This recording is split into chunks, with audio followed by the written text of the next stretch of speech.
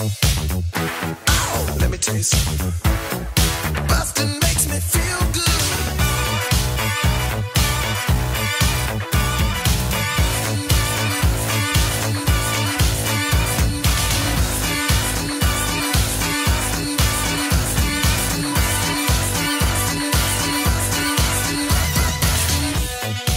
Hi, everybody. Welcome to Blockbusting, the podcast where we love to hate the movies. I'm your host, Jay Light. Joining me today, Jamie Loftus. Hi.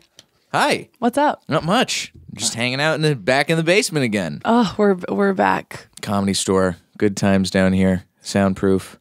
Lots of history. I love a good soundproof room. You just know something fucked up has happened. Of course. That's why they have to make it soundproof. Exactly. Yeah. They're like, well, we want people can see, but they can't fully understand unless they're present. Speaking of fucked up history, today we're talking about 16 Candles. I think I'm still spiraling from rewatching. I was like, crimes could happen anywhere. 16 Candles. Jesus Christ. What's your beef with it? What flat line, baseline, log line? I mean, two prongs. I don't like John Hughes movies, and it's just like the rape culturiest movie of ever. I don't know. Not ever, but one of the most best loved movies that is just. There's just rape stuff happening every 2 seconds. Left and right. Crazy. Constantly. Yeah. By the heroes of the movie. Mm-hmm. Not by bad guys. No. By good guys that we like. Yeah. It's real. It's a nightmare. I had never seen this movie until you told me that you wanted to talk about it for the show. Uh-huh. And so I watched it last night. And it's a movie that feels very disjointed. Yeah, it's like sort of like a vignette-y kind of quality to it. Yeah. A lot of fade to blacks for no reason. Yeah, and a lot of weird sound effects. Oh my God, there's literally a moment where there's a boner and it goes sproing. I was like, are you fucking kidding me? What is happening in this movie? There's so much going on in this movie. All right, so if you haven't seen it in a little bit, just to catch you up, 16 Candles is a 1984 American coming-of-age comedy film starring Molly Ringwald, Michael Schofling, and Anthony Michael Hall, written and directed by John Hughes. It follows a high school sophomore struggling to go through the day on her 16th birthday, which her entire family has forgotten about because it's her older sister's wedding. Those are the parts that still resonated with me. I was like, it's so sad. Those are the only good parts of the movie. Yeah. The movie's like a third heartwarming and nice, and you really feel for Sam, and then just a third real creepy and rapey, and then a third crazy racist stereotypes. Yeah, it is like 33% of this movie is a fun watch. Yeah, this would be a great pilot. There's a solid 30 minutes in this movie for sure that is acceptable today. But the rest of it, oh man. Well, let's go. Yes. First, you don't like John Hughes movies. I don't like John Hughes movies. They're slightly, they're like after our time a little bit. Like my mom was the first person to show me John Hughes movies. And of course it was like The Breakfast Club and You Gotta, which is also, riddled with issues. But it's just the movies never really hit for me when I was younger for whatever reason. And then when I watched them when I was older, everything, it's so freaky. And I have a general I feel like I should just like disclaim at the top that I have like a gender movie podcast. So right, the Bechtel cast. Yeah, so I tend to really laser in on this stuff just because of my job. But oh God, his movies are a mess, and there's a weird like. I feel like that this is still kind of a thing that happens a lot, where you're like, there's a lot of women in this movie. This movie passes the Bechdel test a million times. There's a lot of like, it allegedly stars a woman, even though that's kind of like, does it? There's a lot of female characters that get a lot of screen time, but it's written like I guess the phenomenon of like a guy in his 30s writing a teenage girl character just makes the weirdest, most fucked up movies. Right, because there's such a lack of experience on John Hughes' part with being a teenage girl. What the fuck does he know? You have to fill it up with all of this other stuff to pad the movie out. And this happens, like, it's such a weirdly common thing. And this is a movie I liked, but like even Bo Burnham's movie, 8th Grade, he's writing the experience of a teenage girl. And there's like always this same pull quote from the male director of like, well, I guess I just am a teenage girl on the inside. I guess I'm just so sensy that I don't know, it just comes to me and blah, blah. And you're like, dude, but that's not what being a teenage girl is like. It's what you made up. And he's like, I guess I just get it. I don't know. I just know what it's like to get to be teenage. I see, and I can't even say it because I don't know what it's like to be a teenage girl any more than I know what it's like to be a teenage boy. But it's just weird that because you're like, oh, it is good that there's women in movies and on screen, but the experience they're conveying is so like it's just like uncanny valley weird of the way they talk to each other and what they talk about. It's just weird. There's a lot in this movie that it felt like I was taken out almost from the jump, even with some of the stuff with Molly Ringwald. And like I said, those are my favorite parts of the whole movie. But even from the, like, she just picks up the phone. Oh my God, and doesn't dial it, is just on the phone with somebody after she's, I thought she was monologuing to herself in the mirror. And then it turns out she's just been, like, talking to her friend the whole time, I guess. I'm 16 and no one freaking cares. Like, all right, cool. Okay. We're here. There's a lot of this movie, though. I think you're spot on when you mentioned that it's sort of a female protagonist in name only, or in advertising only, because there's so much of this movie that is not focused on her. Right. Because it's like more than half of it is like boy time, and then there's the other. I could talk for a million hours about how many things John Hughes does that bothers me. The thing that's nice is a lot of people, like even Molly Ringwald, is like, yeah, 16 Candles, probably don't rewatch it. Yeah. Like she goes on record now of being like, pretty rapey movie. Sorry about that. But yeah, like the way John Hughes writes, like the nerd characters he writes are so like I feel like it gives you a really incel-y template. Yeah, it's proto incels. Yeah, because I don't think, as someone who was a nerd, I don't remember ever like. There's nobody who I was hanging out with in my group of nerd friends who was like Anthony Michael Hall or John Cusack or whatever the other dude is. I do. Seeing Joan Cusack in this movie is such a fun treat, though. But the way that they're nerds, but we never even see demonstration that they're smart. No, like, they just they have a lot of technology around them at all times, and that's how we know that they're nerds. They're like, making floppy disk related bets with each other. Very 80s. I bet you 12 floppy disks you can't rape a girl today. And I was like, this is a movie. Just like the vengeful, Revenge of the Nerds, right? But the vengeful, horny, like peak entitled, like retaliating on a woman who rejects you and never taking no for an answer, because there's that whole movie narrative of like, just hang in there, you gotta wear her down, she'll just keep trying to hump her in a car. Yeah, over and over again. That scene is insane. Grapples her like Spider-Man. Oh my God, real, just like it's crazy. So and it's because it's one of those things that like I can understand why at the time people saw that and they're like, look at how silly he's being. We're rooting for him. He's the sympathetic character. Yeah, he's supposed to be the one you want to hang out with. It is like it is one of the most fascinating scenes in the movie because of just like he's obviously wrong, right? He keeps trying to have sex with her, but we're supposed to be taking away like, oh, he just doesn't get it, he's young. But it, like, even the way her character, this is what bothers me about like older dudes writing writing young female characters that young girls go and watch, and they're like, oh, I guess it's just what you do if that happens. But he tries to like hump her. I wrote down the sequence of events because it is bananas.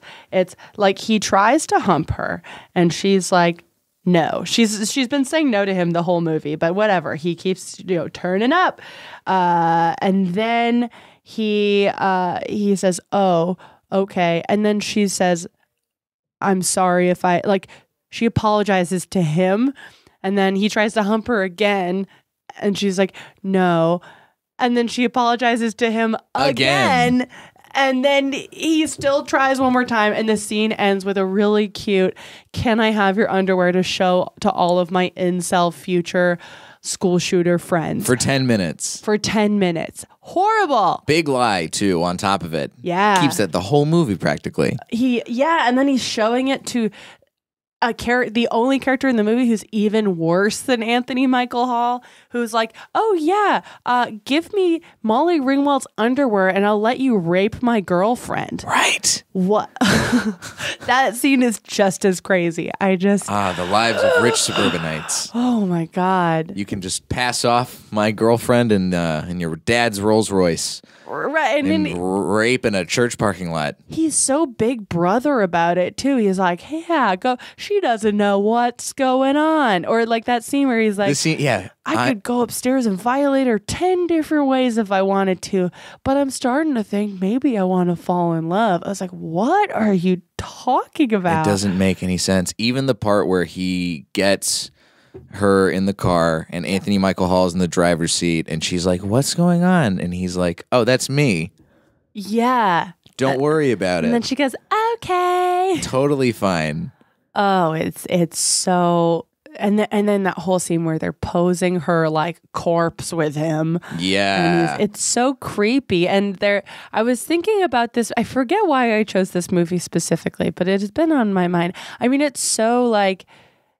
And this is like sort of a stretch, but some stuff I saw written about it recently, like connects it to like Kavanaugh trial culture of like, oh, like no one will get raped at a party. It's like, remember that really popular movie that came out about raping people at parties the year this was supposed to have happened? Not even just really popular, critically acclaimed. People love it. They love it. Everybody, I told my girlfriend that I was going to be talking about this movie on the show, and she was like, who hates 16 Candles? And then she was like, actually, it doesn't really, there's a lot of stuff in there that doesn't hold up. You're right. Ooh, it's like, I mean, and the first time I saw it when I was a teenager, I didn't think anything. I just was like, it's just not my favorite movie, but I don't know why. You couldn't really, and there's just nothing at the time that you could really put a finger on why you didn't like it.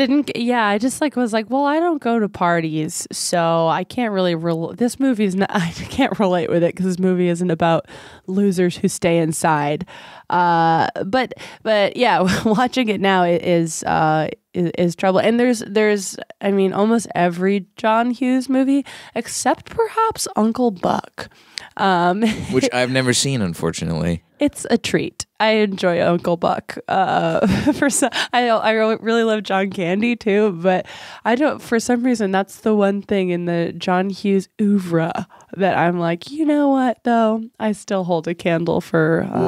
Let me ask this: are there any weird, creepy teen rapey scenes going on in Uncle Buck? No, it's mostly about Uncle Buck learning to be a good uncle. See, this sounds so much more wholesome. It is wholesome. It's wholesome in the way that all these movies pretend they're being. Right. But they're actually not. The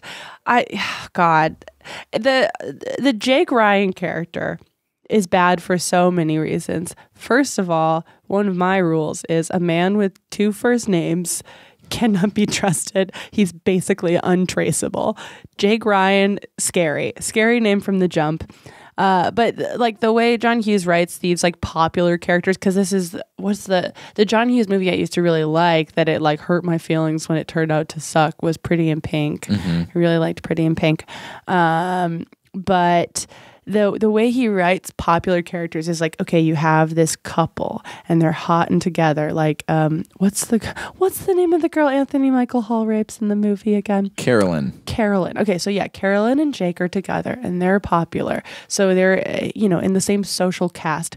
But the way John Hughes writes those characters is that Carolyn is a vapid, dumb slut who like only cares about material stuff, blah blah blah, which is like, okay, if that's how you're writing a popular character, then shouldn't that apply to all your characters? But the popular boys that John Hughes writes is like, it's almost like in the same way that like fucked up guys get away with shit on TV all the time of like, well, yeah, Don Draper is like a horrible person, but it's because of something that, and it's sad because he hurts on the inside, and he has identity crises. He's in pain, man. We gotta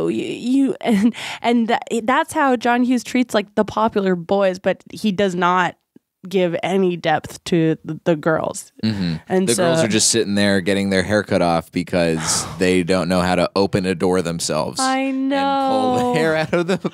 Poor Carolyn.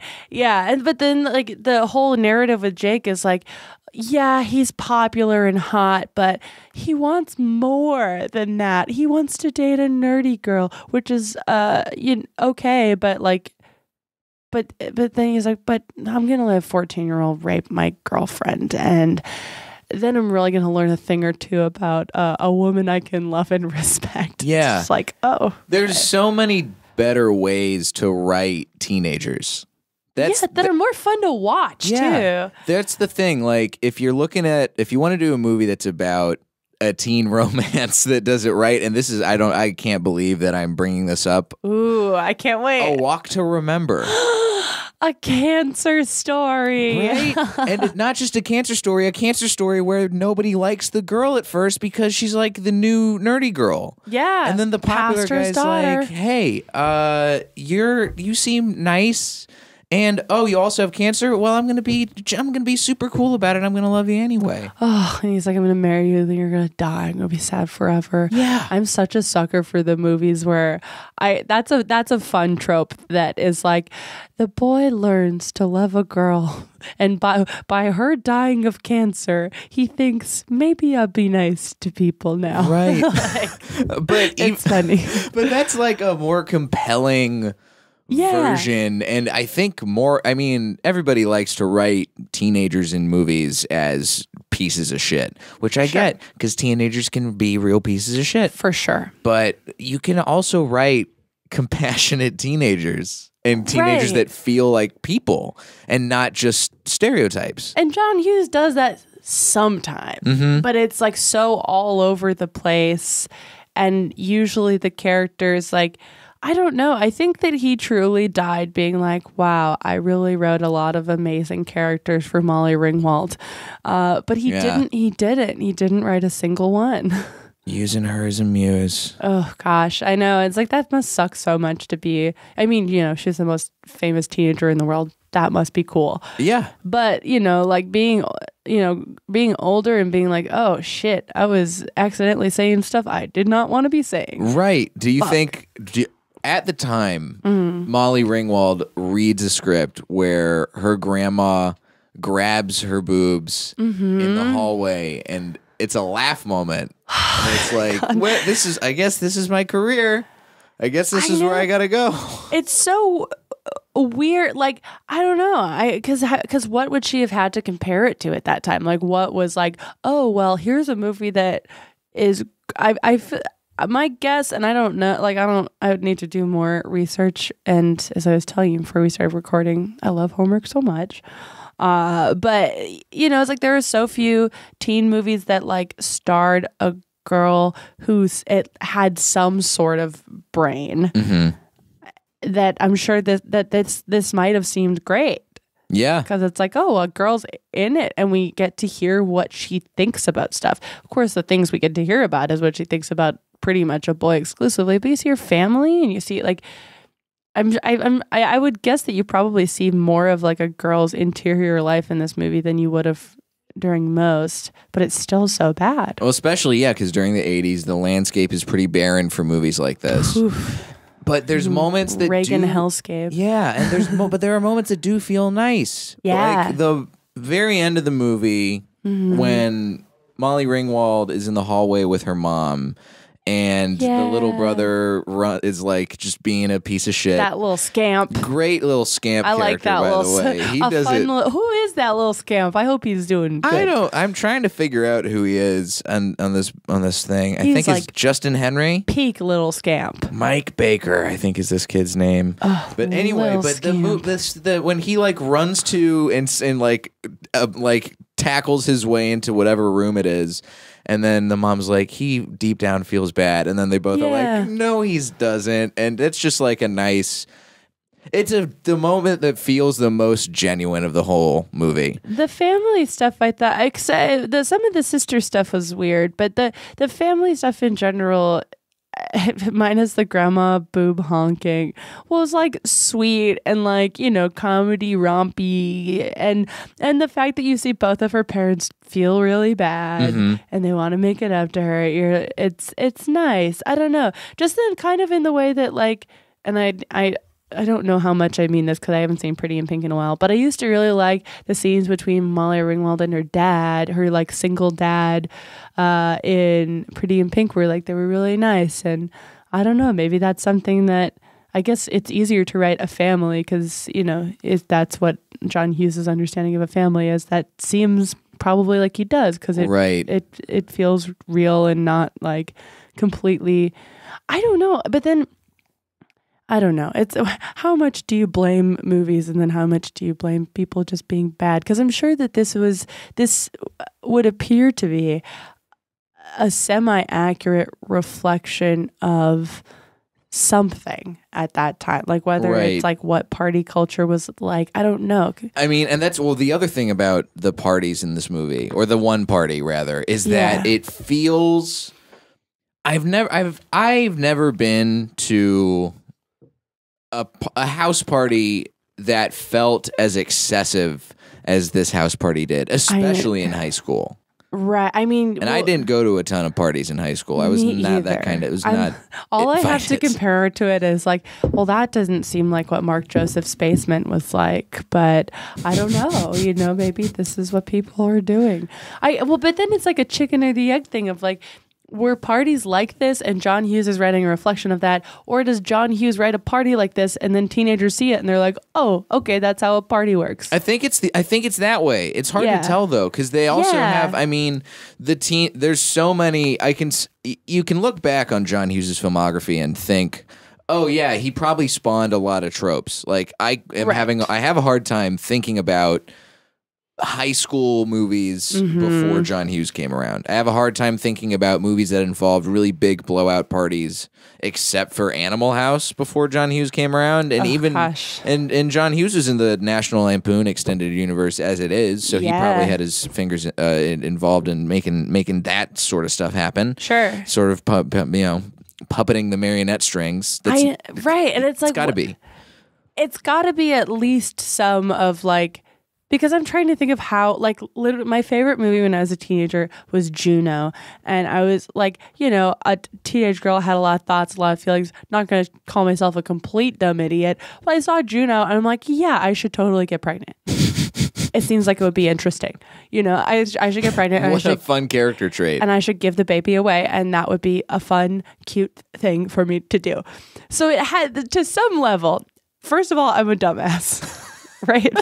For sure, I'm a dumbass. You see a movie about teen pregnancy, you're like, I gotta get teen pregnant today. And you see Jennifer's body after that, like, I'm gonna get possessed. This seems great. Anything Diablo Cody writes onto a piece of paper is my new life, was how I felt when I was a teenager. I'm gonna write a series of young adult books and then alienate every person in my life. And then really give Patton Oswalt a talking to. Stern talking to. I really like young adult. I like rewatched it recently. I was like, oh, good. This one holds up. Young Adult is a very good movie. And did you see Tully? I haven't seen Tully, no. Tully is a real nice movie. I used to be I like avoided seeing Tully because I used to be so obsessed with Diablo Cody when I was a teenager that it was like embarrassing, and I would be teased because of it. Yeah? Yeah, because I just would carry around like there was a picture of her in my room. Your Twitter handle used to be Hamburger Phone, right? Yeah, I made that in high school. I really loved Diablo Cody in high school. I thought she was so cool. I was like, she used to be a stripper, and I read her stripper memoir, the whole bit. She's writing the Barbie movie, which I find very exciting. That is an exciting development. I didn't know that. The Barbie movie's gone through so many changes over the course of the past couple months. Now it's Diablo Cody is writing still, I'm pretty sure. And then I think Margot Robbie's going to be Barbie. I think so, yeah. That seems to be the last thing I saw about it. That's exciting. But anyway, but no, I mean, I love tangents, but I also love talking about the mistakes that John Hughes has made. Yes. And I think the more I look at his filmography and just hold my cursor over things on his Wikipedia page, the more I think, why didn't you just stick to mostly making family movies and movies about families? Right. That seems more ripe for the kind of comedy that he wanted to make. And it's what he's better at doing. Yeah. So I don't know. It's because, I mean, I don't know. It's like John Hughes was supposed to write these teen movies that took teenagers more seriously than other teen movies. Like that was his thing. But then there's this whole other half of his writing that is extremely dismissive of him. And I'm like, he couldn't not know that when you're that famous and you know everyone's going to see your movie, if you tell children, hey, just rape each other and you're the hero of the movie, they may do that. Maybe. Like, you can't just...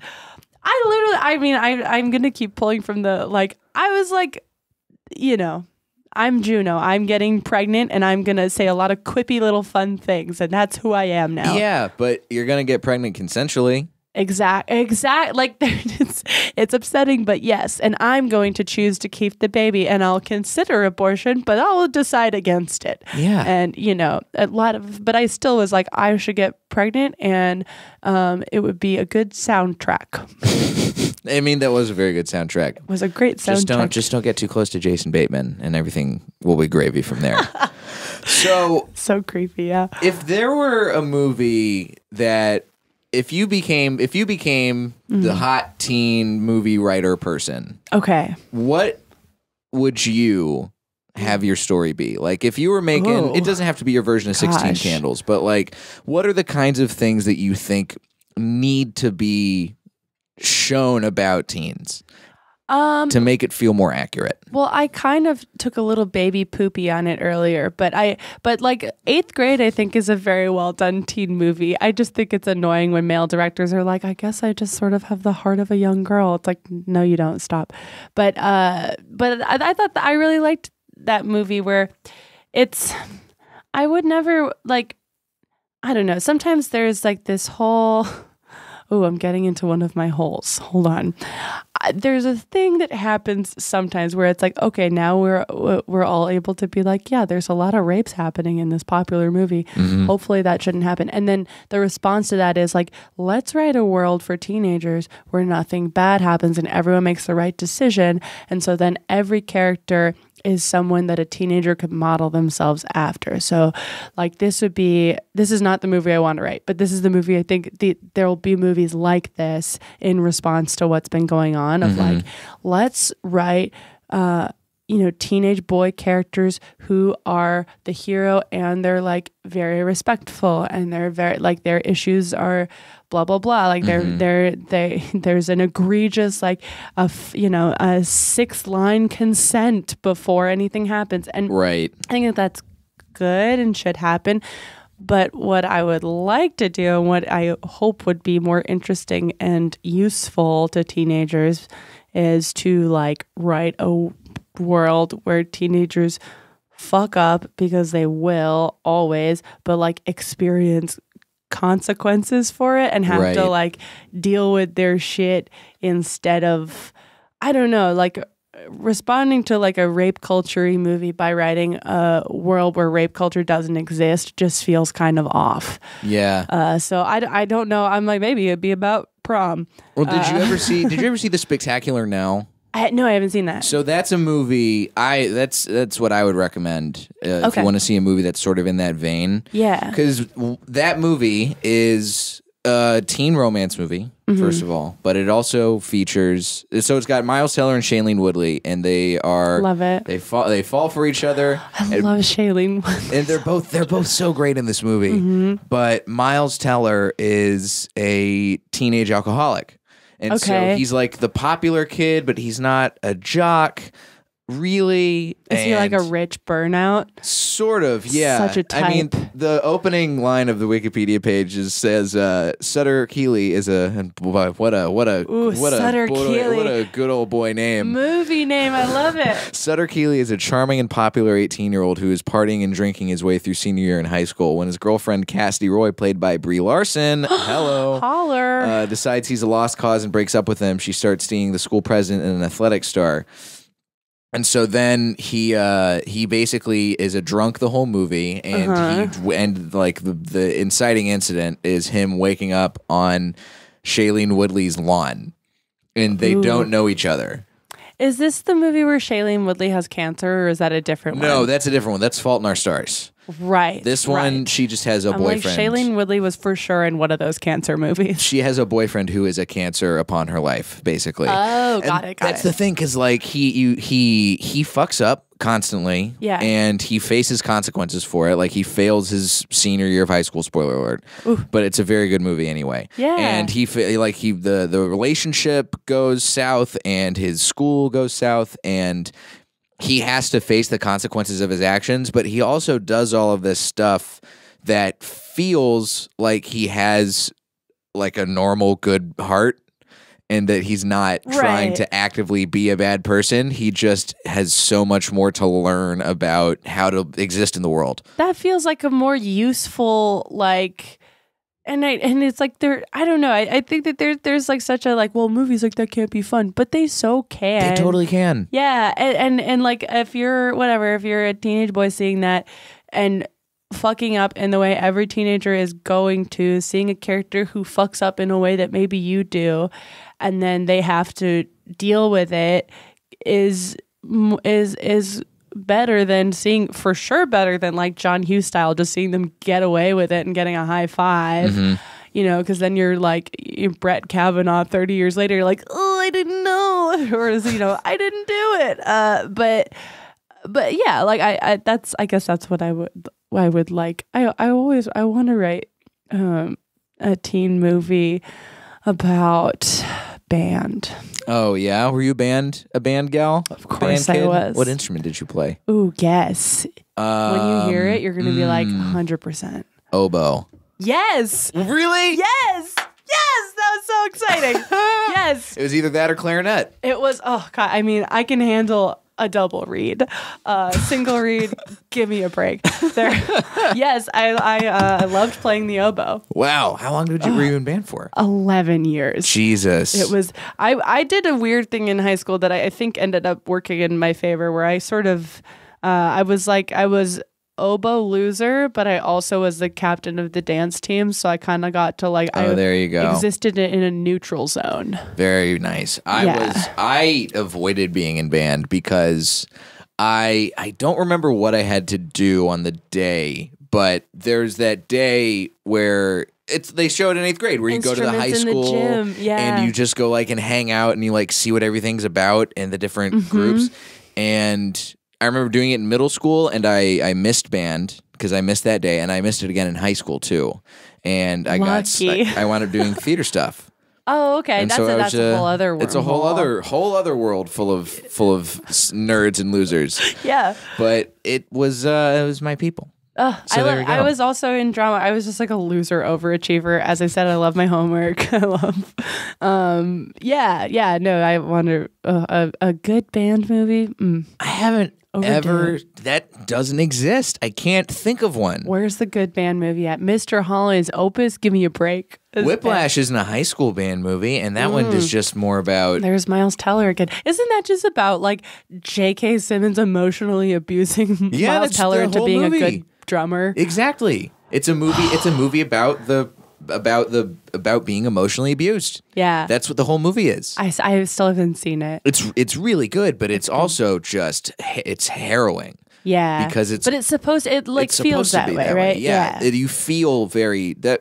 I don't remember if that came out the same year as Gravity, but I remember there was a year where there were a lot of really tense movies that came out, just like bullied into greatness movies. Yeah, and that's the whole. I mean, the whole mess. That's the whole thing about Whiplash. Yeah, you should definitely watch Whiplash. Watch Miles Teller. Go watch Whiplash and A Spectacular Now. Oh, yeah, I guess it's a Miles Teller. Isn't Miles Teller supposed to be like a really scary, mean guy? Yeah, I've heard that. I've heard he's not the best dude. I had to edit an interview with him once and had to like reach out to his publicist to be like, hey, I have some follow-up questions. And she was like, Miles Teller will not be speaking to anyone for the next 2 weeks. So I was like, okay, sorry. Yikes. So I just wanted to check what his birthday was, but you're right.